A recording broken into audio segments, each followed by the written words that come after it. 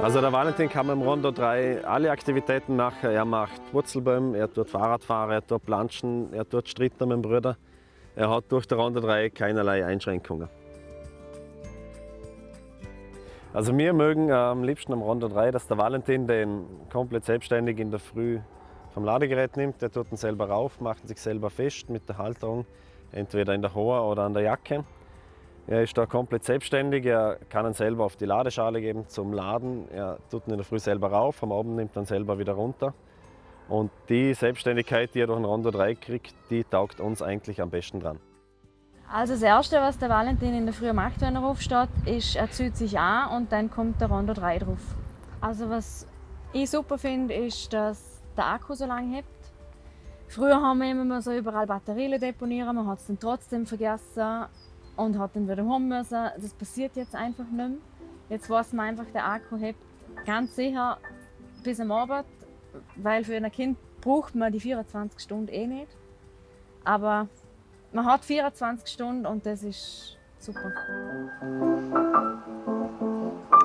Also wenn man jetzt unterwegs wäre und man vergisst es mal in der Nacht zum Laden oder wenn zum Beispiel jetzt der Valentin jetzt mal falsch aufs Ladegerät legt, kann man überall über USB oder auch mit einer Powerbank das Gerät wieder laden.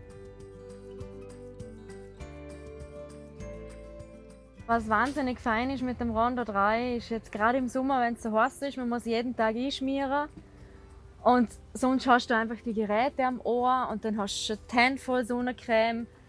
Es ist immer blöd und beim Rondo passiert das nicht. Da ist einfach alles frei, da schmierst du einfach ein. Ja, es ist absolut problemlos. Wir haben 3 Kinder und es ist natürlich schwierig, da immer darauf zu achten, dass das Gerät nicht nass wird. Aber mit dem Rondo 3 müssen wir uns dann immer darum kümmern. Der hält das problemlos aus, der kann man einen Spritzer abkriegen. Und somit macht es uns das natürlich viel leichter. Valentin, telefonierst du gern mit der Oma? Hallo Oma, bitte. Na hallo. Hallo Oma. Also im Rondo 3 und im Audiolink hat jetzt so der Valentin die Möglichkeit, mit seinen Großeltern zu telefonieren. Na, aber sie sind da, bei uns daheim.